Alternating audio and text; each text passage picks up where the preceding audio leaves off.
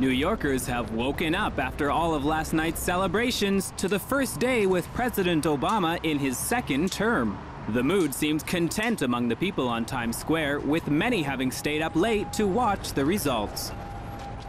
He may not have done a great job in my mind, but I kind of trust him, and I feel like he's going to keep trying, and I feel when people keep trying in your favor, things work out.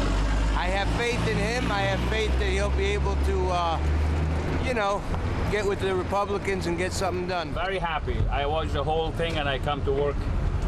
I'm tired, but it was worth it. I don't have a short memory. I remember when Barack Obama took over the White House, what was the situation of this country. And he really worked hard.